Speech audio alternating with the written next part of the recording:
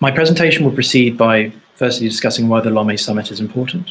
I'll briefly look at the provisional programme of side events, touch upon why cooperation and coordination is so important, and conclude with some recommendations.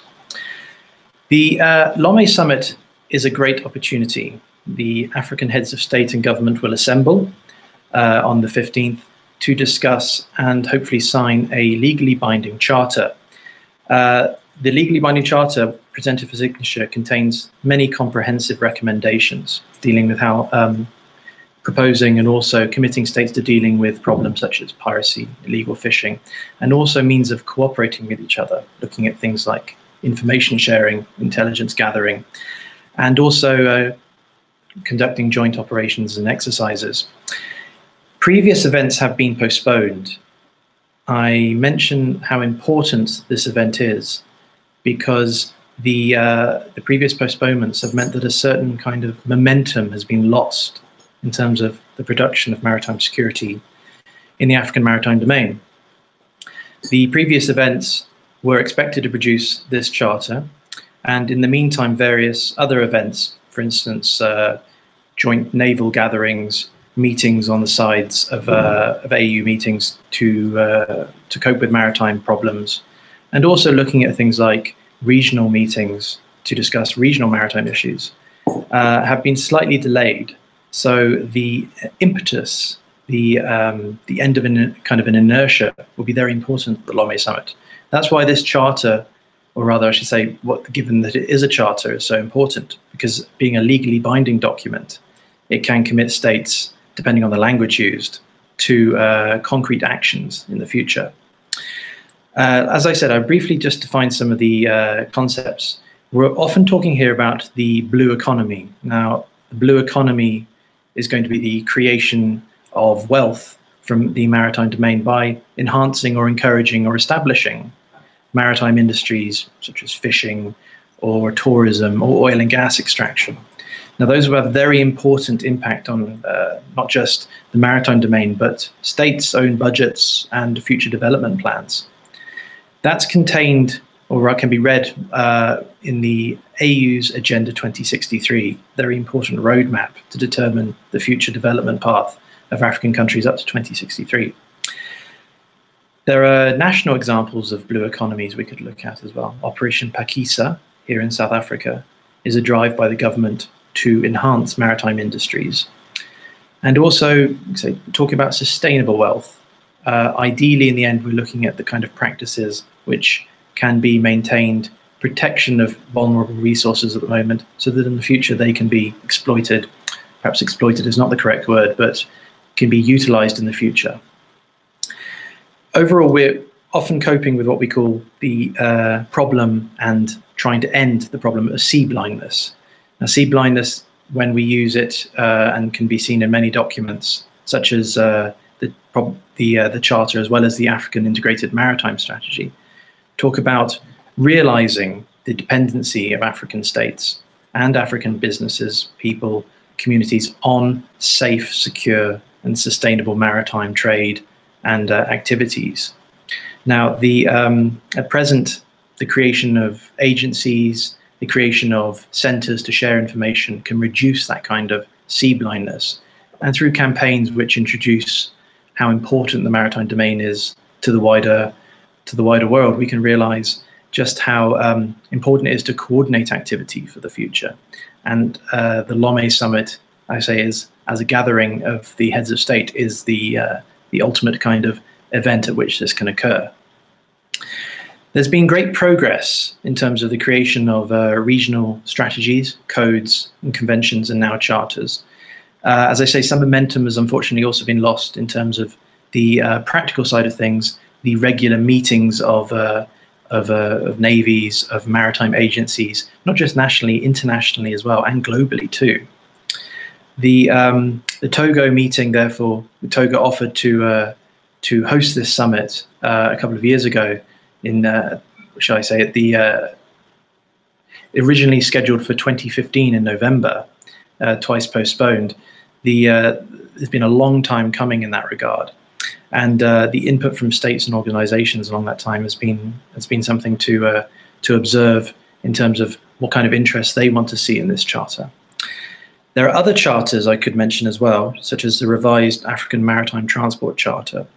Now, this is something which has had some problems in terms of coming into force. States, as I say, perhaps we can say due to the problem of sea blindness, have not often introduced the charters widely, so there hasn't been a great deal of buy-in. And so the presentation of the charter at this event is a good thing, as it will ensure that the level of interest can be gauged, and also commitment can be seen as well through the signature and adoption. Say Lomé is relatively new. It was not originally planned when the original African Integrated Maritime Strategy was introduced. Subsequent events, I say the loss of some events, the postponement of some events, has meant that a revitalization has had to occur. And the charter, therefore, being rather substantive, should ensure a great deal of compliance in that regard.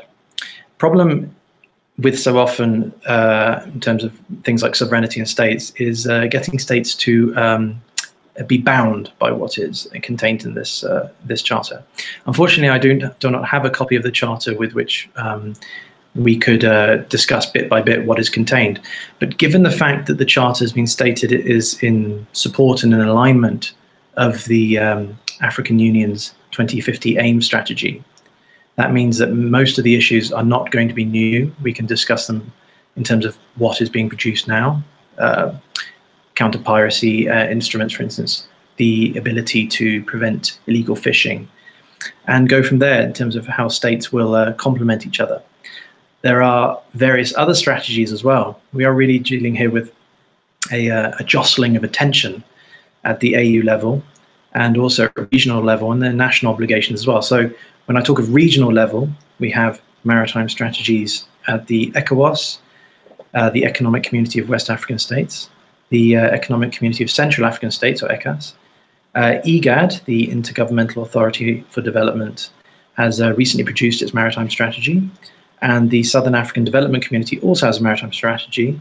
That one, unfortunately, though, is confidential still. But seeing how all of them will align with the aims, and also how the charter can reinforce many of the provisions within, is going to be a major outcome of the Lomé summit. The plans of action in that regard are going to be crucial.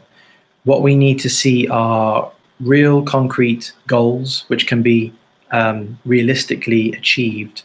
And at present, the plan of action for the AIMS strategy is slightly behind schedule. I'm not quite sure how the charter will complement that. That's a process which will require a new mandate, a revised plan of action. But all of them are supposed to, as I say, complement each other in that regard. I can't stress enough the importance of coordination in this regard. There is a limited capacity of many African states have very limited capacity to patrol their waters, to interact with each other on maritime issues. So ensuring that there are common principles, common provisions which everybody commits to, and joint forums and places to meet and discuss these issues is crucial. A lot of the infrastructure and architecture developed so far has been dominated by the threat of piracy. This is something I can return to later, but expanding to a more holistic maritime security definition, where we talk not just about the prevention of threats, the prevention of piracy, for instance, and the risking of the shipping, but also a more broader long-term vision is a very crucial part. And the encouragement, which we would find perhaps in the charter, but also the various strategies at the moment, is a good sign of progress. But we'll need to see much more agreements and integration afterwards for 2017 and beyond. The pooling of capacity is very important, and one of the major things we could see encouraged, but also we should ensure that we monitor in the future, is the sharing of information. Now, so many subjects, so many discussions here are originated from piracy in the maritime domain. Piracy has has created a lot of maritime domain awareness centers and information sharing networks. Now, those have the ability to be used for further information sharing. So if there are suspicious incidences of illegal fishing, those could be used, reported there, a central coordination mechanism in that regard. But at present, many of the centers are undercapacitated, and like I say, a new mandate for a more holistic kind of maritime security is required. Boundaries are a major concern.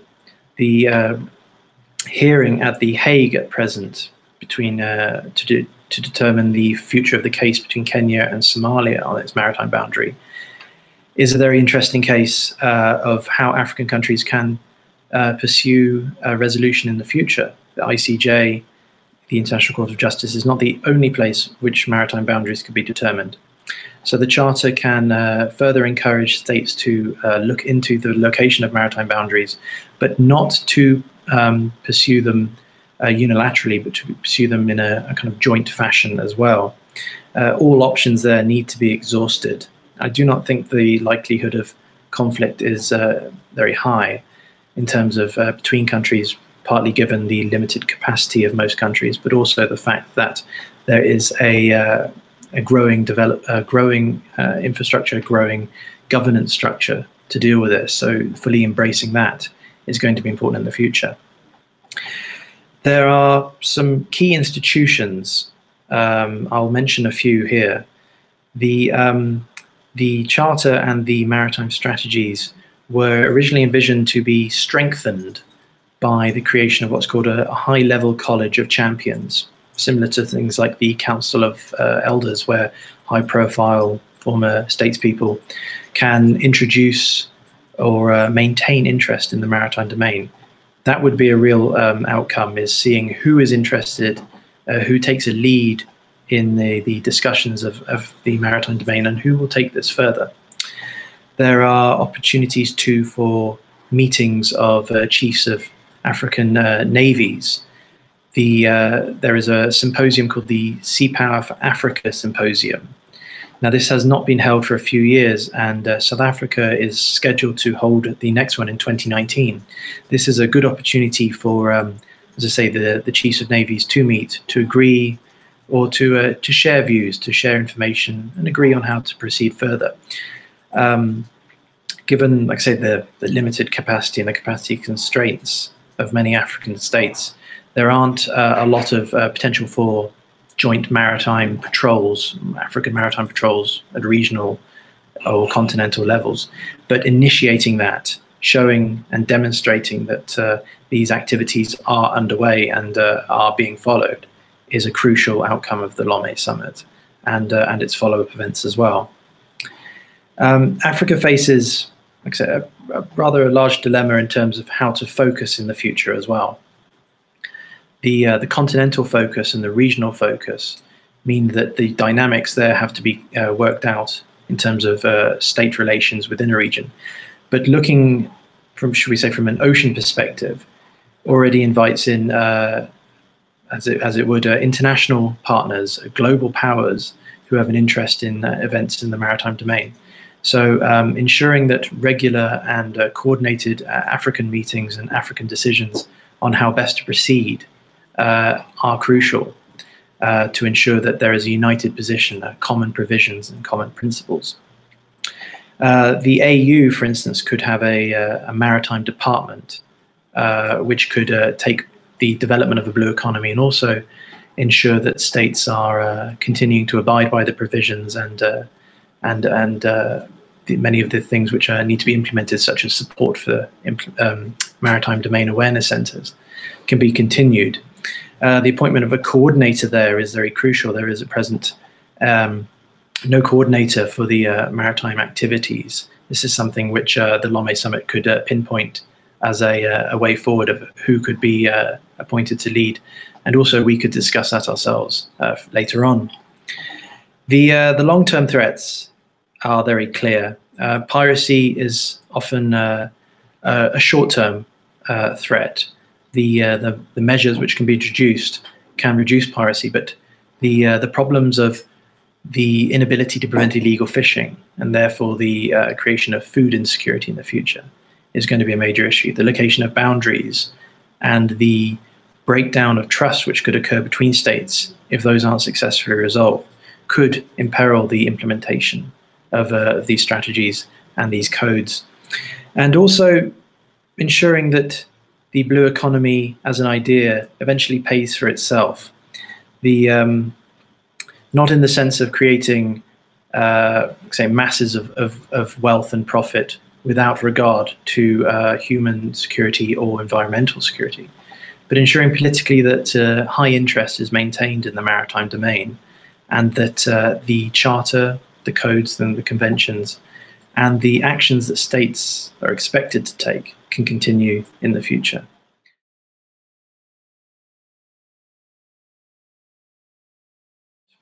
Funding is the big crisis, the big stumbling block for so many.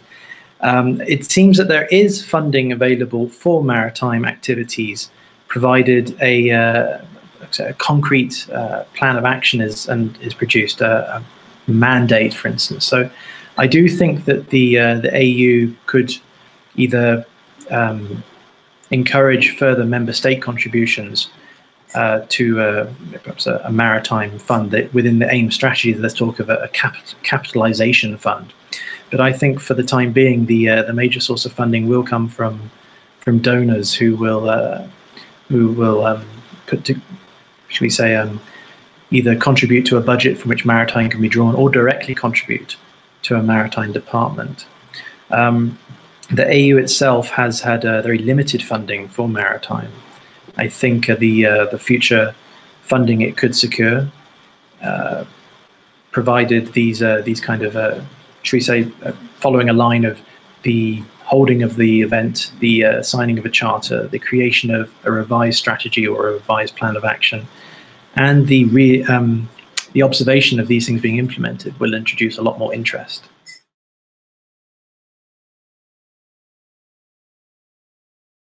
Unfortunately, I still do not have an answer for that, despite asking a few people who have been involved in the process. The confidentiality of the strategy could, for instance, relate to the fact that it involves sovereignty, a very sensitive issue, and how to proceed further.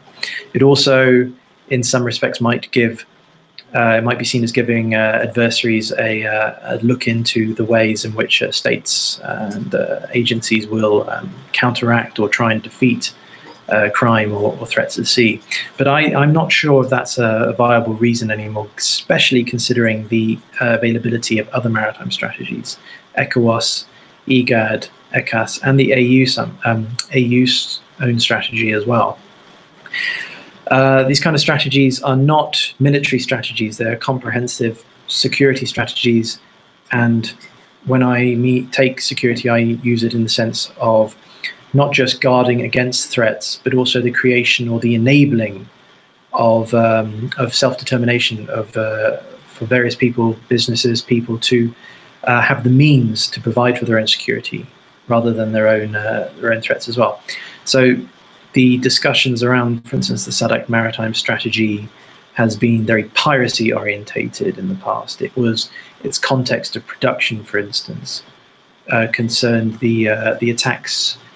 3 attacks in Mozambican waters, which really created massive ripples rather around the region about its vulnerability. Now, Somali pirates did not proceed to sail further south.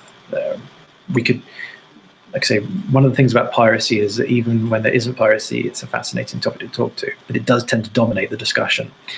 I can proceed to discuss some of the issues around that, but piracy has not become the threat I think that it was anticipated to be in these waters, perhaps due to the success of SADC patrols and events within Somalia as well.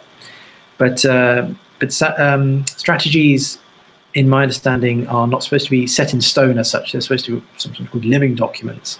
So it is a good time now, given the summit, as well as the charter and the drafting and now adoption of other strategies, to revisit and reinvigorate the SADC maritime strategy as well.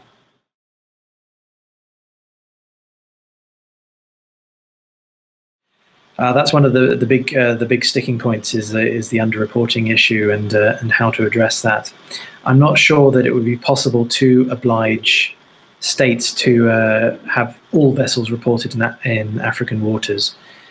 We're often going here in the discussion from, well, I'm going in the discussion from supranational down to national levels, and having information reported to a central focal point is quite a technical and a process which we lack, say, the capacity and the will for sometimes. So, in terms of a requirement for reporting, I would definitely say that a requirement should be written into it, or if it has been, can be interpreted to say that all suspicious activities should be reported, and widely reported as well, and that a coordination cell, either at the African Union or an agreed upon cell, can then proceed to collate and analyze the information to avoid duplication, so we can get a much better and more accurate picture of the state of maritime security at any one time.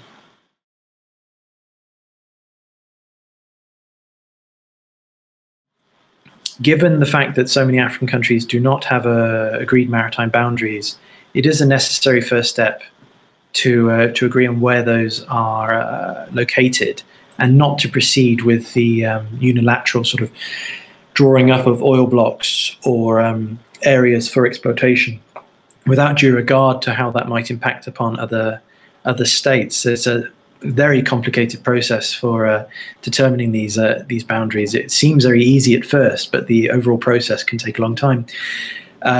Given the location of islands or the direction of the land boundary and how that projects out to sea, as well as other boundaries of neighboring countries. For instance, as an example, South Africa will have eventually a maritime boundary with France, which seems a bit of a paradox. There are plenty of other maritime paradoxes. But the location of some islands in the subantarctic, the southern oceans, mean that these kind of considerations need to be filed in the future. And because of the many other islands of countries around Africa, which are disputed as well, I'm thinking here of the Mozambique Channel, there is a lot of work to be done. A lot of patient diplomacy is required. A great deal of, should we say, coordination is required at the regional level. The creation of, for instance, tribunals. There was a SADC tribunal, which could have, for instance, heard the dispute between Malawi and Tanzania. Now, here I'm jumping inland, I know, but the African maritime domain includes inland waters, should we say, and the kind of resolution there could have been heard at this kind of tribunal instead of, as we see, often taking it internationally. The process itself as well, given various regional plans for infrastructure, for development, for trade, for free trade areas as well. We are not often following a path, a line of which, a linear step of progression. We're trying to achieve a lot of things at once. And to draw it back to the sea blindness point I was raising earlier, the growing realization of how dependent we are upon sea trade, but also the resources which we can, under international law, claim a stake to, are pushing a lot of interest there. Unfortunately, a lot of these resources are transnational. And again, I'd like to just draw back to that point I made earlier about holistic security, is that transnational problems, piracy, for instance, pirates can sail between waters, but also oil deposits. They're not often going to be just neatly located within the boundaries, an agreed set of boundaries of countries. These, for instance, could require, or should I say rather, a good way of dealing in the future is joint development.